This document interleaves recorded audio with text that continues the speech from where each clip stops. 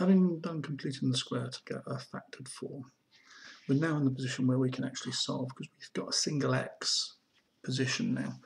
We can actually now manipulate this so that we can actually solve an equation where this equals 0.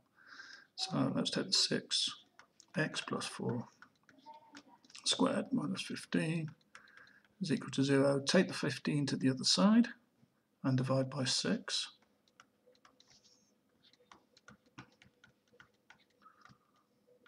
So it's adding 15 to both sides and then divide by 6, and that's going to give me 5 over 2. Take the square root of both sides, so we've got x plus 4 is the same as the square root of 5 over 2. And when we do the square root, remember there's two numbers, there's the positive and the negative version. This is important, this is why we get two answers. And then we can subtract 4 from both sides and we get two numbers. We get minus 4 plus or minus the square root of 5 over 2.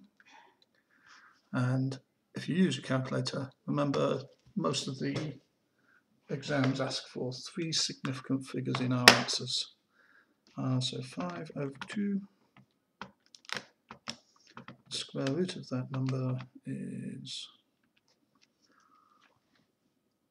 1.581. So we've got minus 4 plus or minus 1.581.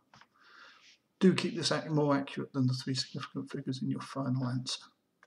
So minus 4 minus 1.5 is a minus 5.58.